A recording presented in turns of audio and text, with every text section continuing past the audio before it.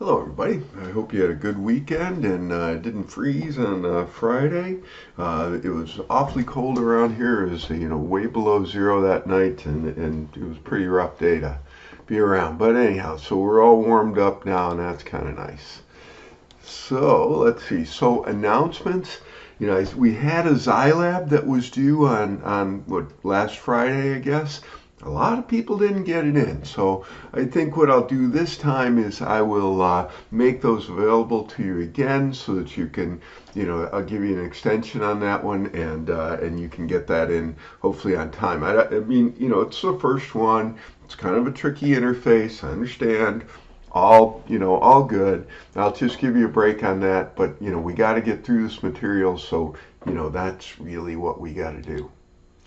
Remember your group project. Nothing new on this slide, but just start thinking about it, start digging around, start figuring out what you're interested in and where you want to go with your career. I mean, this is a good opportunity to build expertise in a data set that's really interesting to you. And that's really my goal, is to learn from this. Don't expect to have everything done. Don't expect to know everything before you start. Use it as a learning opportunity. Dig around. Be curious. Dig into things and do some background research on the field that you're interested in. If you're interested in the Iowa liquor sales data set, fine, that's a cool one. It's interesting, but it's all about marketing. So, that's a marketing data set. If you want to do marketing, which is, great from an analytics perspective, that's what lots of you are going to end up doing. Think about what that means. How would a marketing person use that kind of data? If you're into healthcare, we've got all those COVID things in there, and that's all public health stuff. So how would a public health person use that information? What would the goal be? And then use that as the beginning of the narrative that you're going to build as your dashboard, because that's what dashboards are. They're stories told in data. But you need to know the background of the story before you can start telling it. And so, don't forget, lots of places out there to learn and lots of things to do, but you have to take it on yourself. So this chapter 4 that we're doing this week, is all Xylabs. And you're going to have to dig in and get used to these things and figure out how they work. So, but if you look at the Xylabs that we have coming up here, we've got 3 create table statements, we've got 1 insert, we've got 1 update, we got 1 delete, and we've got a select with logical operators, and then an alter table for the movie table. Those are the standard functions. Those are the things that you need to do. And so, getting through these is really key and a really good opportunity for you to make sure that you know how to work with these things and how to interact with the Xylab interface. Because once again, it's not entirely easy to work with. It can be a little bit tricky. Now that last one, the CBBICS videos and extra content, that's all about ER diagrams. And ER diagrams are great ways to communicate information. So if you work on a big project with a lot of people, and that's the way big projects work, just because you know something doesn't mean that everybody knows something. So you need to find ways to communicate with and share what you have learned. And one of the most effective ways to do that around databases are things like ER diagrams. And so getting good at working with ER diagrams is a key. And we're going to have a case study later on where we'll see, how specific those ER diagrams need to be. So, I give you a link to a free ER diagram software that's out there. Use whatever one you want if you want to, but, this one kind of works, and so, why not? So, that's what the extra videos and stuff are all about, because we really don't get into the ER diagram construction very much in the Xi book, but you really need to know how it works as just a way to communicate to others and for you to maintain that information for yourself.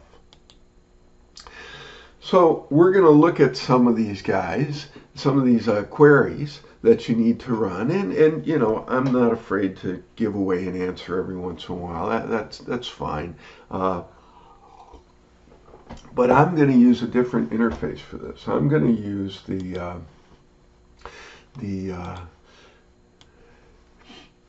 I'm going to use the MySQL Workbench.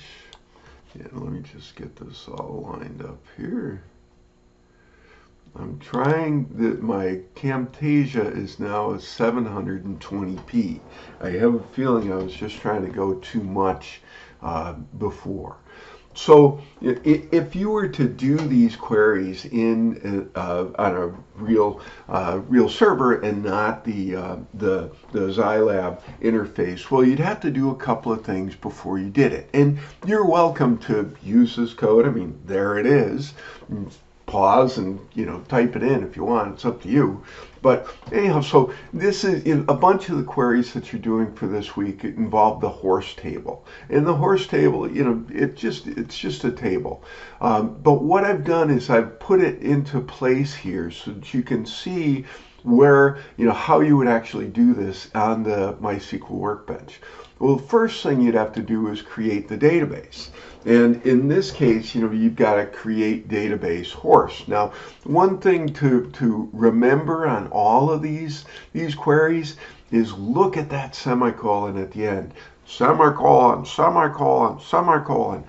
Don't forget, if you don't have it there, it's probably not going to run. So don't forget your semicolon. So first we create the database horse, and then we have to tell MySQL which database we want to use. And in this case, we want to use the horse database. I could have created a database horse info if I wanted. I probably should have. And then use horse info. And then within horse info, we could have a horse table. Would have made the naming a little clearer, and I didn't think about that until just now. And then the next thing that we do, and this is one of the first labs, and this is the create table statement for horse. Well, let me back up just a second, and let's look down at the bottom here. So remember, in MySQL Workbench, every time you run a query, you get output. In this case, our action output is, you know, for our first line, create database horse, we get a line that says create database horse, one row affected. Well, where's the row that's affected by creating the database? Well, it's not in the horse database. It's in your system database. It's in here. So if you, it's in there someplace. Oh, it's in the, it's one of these, I can't remember which one, but it's one of these, the schemas that are over there on the side, and all that information is stored as tables also. So, you know, MySQL uses a database to keep track of all the things about MySQL. And one of the things is, what databases do we have? If you wanted to see that, we could go down here, and we could use a show command, show databases, and then we'll run this guy. I usually select it and then run it. And here's all the databases that I have here on this MySQL server, and you can see that one of them is horse. Okay, so when we ran the create database horse, and it says one row affected, it's this one here. It's in the database table where we added a line, which is the horse table. So when you see those things, just be ready for it. And then use horse. Okay, well, here's use horse, 0 rows affected. That's because we're just telling it a logical thing. We're just saying use the horse stuff, and there's no tables that are updated by doing that. So no 0 rows affected. Now the reason to pay attention to that is that in the Xylab it looks for things like what rows have been affected, what's the state of a table before you run a query, and what's the state of a table after you run the query, and it compares those two, and it knows what it should be if you ran the query right. And that's how you get your credit. Well, in this case, where I create the database horse, 1 row affected, the Xylab can check for that. Where I use the horse table, the horse database, there's 0 rows affected, so the Xylab can't really check for that very well, and that's a problem. Now, it's there's a way around it, but just you keep your wits about you, and you can see what's going on. Now, the next thing we want to do is we want to run our create table statement, and so here's our create table statement horse. Okay, and things that's syntax things to pay attention to. We've got the create table, that's the command, and then we're giving it the name of the table, horse in this case, and then we're giving it the information about the table called horse. And when we want to do that, all of this information inside the parentheses is a modifier of the command out in front of it. So when we think about how to organize this table and how to organize this query and what's our syntax going to be, remember things inside the parentheses all focus back on that previous statement. So in this case, we're telling it all of the fields that we have in here, all good. Then we've got our closing parentheses and then our semicolon. You'll also notice that at the end of each one of these lines, we just have a comma because we're continuing on with that same command. Okay, all good. So the fields that we have in here is we've got an ID, and that would be kind of like a horse ID. That would be probably a better way to name that field. Small int. What does small int mean? Well, small, the tiny int, small int, int. Those are our 3 integer fields, mostly, that you'll use. And the reason you should know something about that is because it determines how many fields you can have in this table. If you used a tiny int data type for the ID field, then that would mean that you would only have 8 bits allocated for that ID field, in which case 2 to the 8th, remember it's all binary, gives you the number of entries that you could have in that field. And if you had a tiny int, that would only be 255 entries in the table horse.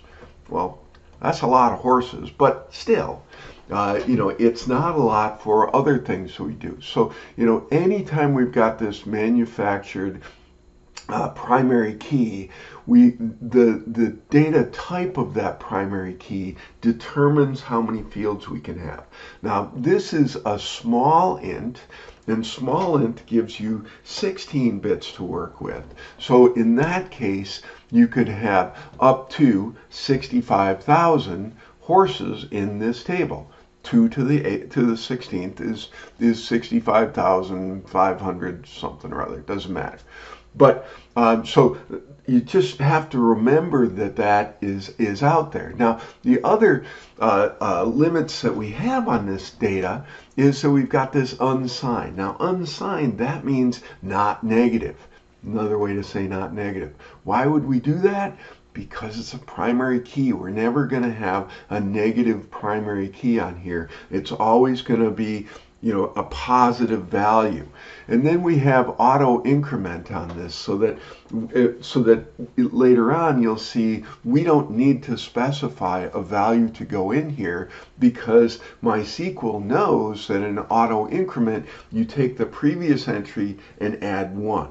Now, that brings up an interesting case. Say you've got a table where it's in production, your records are coming and going, they're being modified, they're being updated, all that stuff just going on that happens.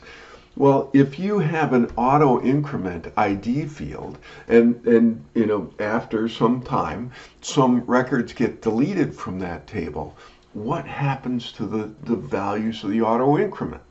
Does MySQL go back and fill in previous values that have been deleted, or does it just add 1 and keep on adding 1, so that the number of records, or the ID field, continually gets bigger, bigger, and never goes back and fills in those records that were deleted as part of the normal course of business? And in fact, what it does is it just keeps on getting bigger and bigger, which is fine, but you have to remember that the ID field is not the same as a count of the number of records.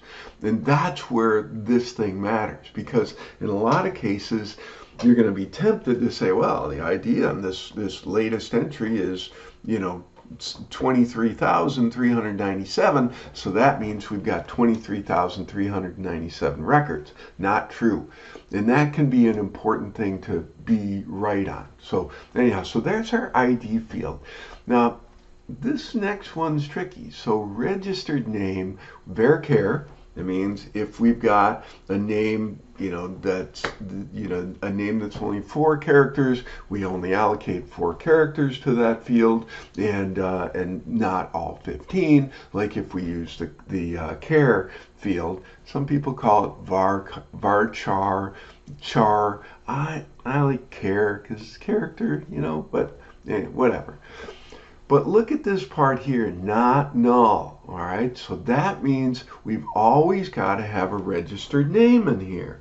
This is going to come back to bite us later on. And it's probably a mistake in the Xylab, but you need to just kind of deal with it. Let's see. So, and these are our breeds, and then we've got a check. Check means that the only values allowed in this field are that come from this list. And, if you're a horsey person, you'll recognize that, that's a bunch of different breeds of horses, whatever. And so that's going to come up later. Now, if you misspelled Holsteiner, Stiener, of course, it wouldn't allow that field to go in there because it would be a misspelling. Height, we've got decimal 3-1. That means we've got 3 places. And, in the horse world, you measure things by hands high. A hand is 4 inches. So, height between 10 and 20, that's 10 times 4 and 20 times 4. And that's measured at the shoulder of the horse. I used to do this kind of stuff. My daughter was into it. So anyhow, so that's what that's doing. And a 20-hand high horse is really, really, really tall. 10, that's a pony. 20 is really big. You would have a really rough time getting onto a 20-hand tall horse. And then birth date, this is, it's got to be greater than or equal to 2015-0101. There's weird things around race horses and birth dates. I'm not going to get into it. But anyhow, so this, you could come up with a birth date of a horse that was born before January 1st, 2001. Then our primary key is our ID field, which makes sense. All good, no big deal. But we can run this command, this query now, and we've got our create table horse ID and error code horse. Oh, table horse already exists.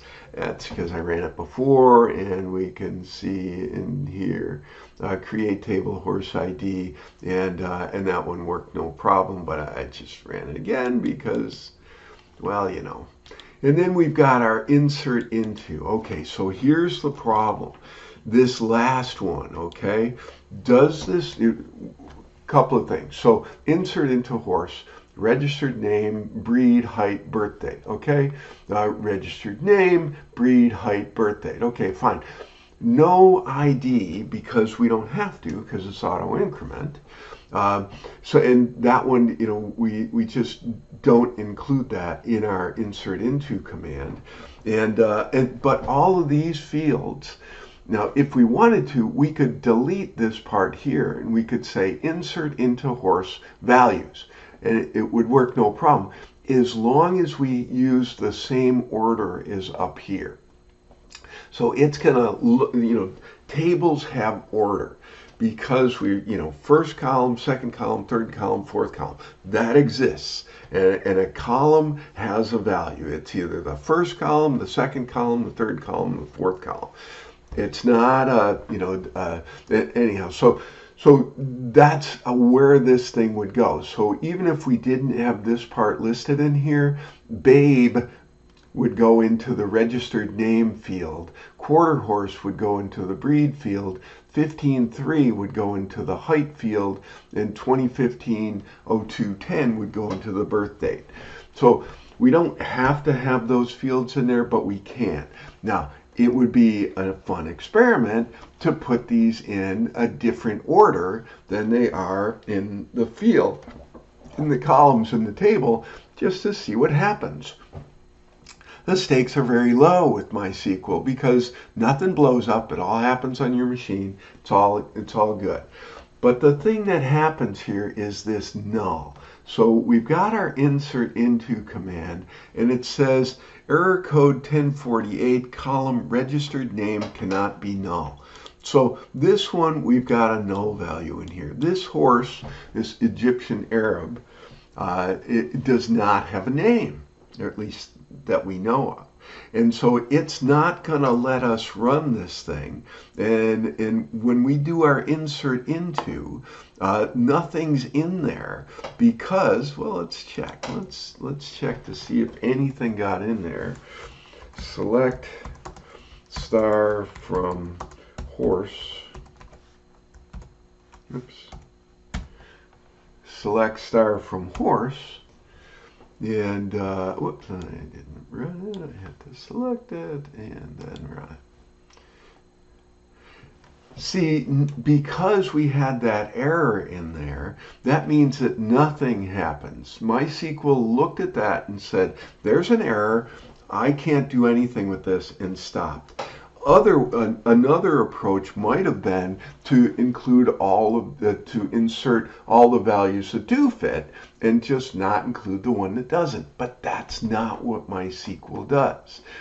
When there's any error, nothing happens. So it just stays at nothing. Now, if we wanted to, we could change this around and call this horse Larry. If there's any Larrys out there, I apologize. I use Larry a lot, just kind of not a joke name, but just a name. And so now we'll run our query, and everything worked, and we're all set. Now let's look at our select star from horse, and you can see that we're all in there. It caught that null value on the registered name field and said no can do. But so here's how you can do things. You can use MySQL Workbench and you know, try stuff out, create databases, all that stuff. It all works just on your machine. Hopefully you got this part to run. If you didn't, we've got a TA now, and she'll be available to you to help you out. I think she's going to do some tutorial hours pretty soon. We'll get that all squared away. But anyhow, take care, everybody. I hope you have a good week, and let's get those labs in, okay? Bye-bye.